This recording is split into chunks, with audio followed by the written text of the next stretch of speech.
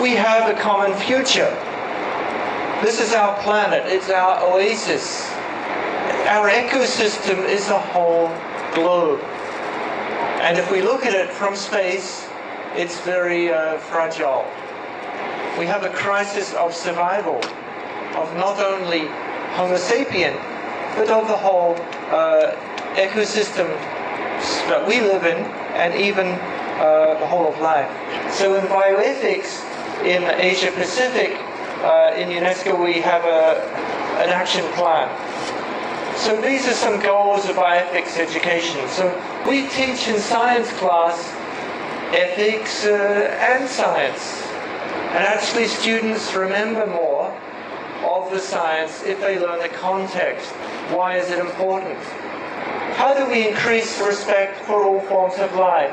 How do we make a person who loves life, who loves nature? I want the inside circle to put your hand up. Okay, question is it ethical to have your own car? So please talk 1 minute each to the person in front of you.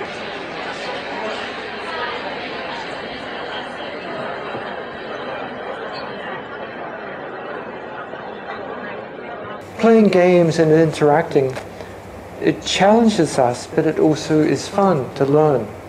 Not only what other people think, but it helps us learn what ourselves. So that in the game like the donuts, it's to clarify values, that people do change what they say each time.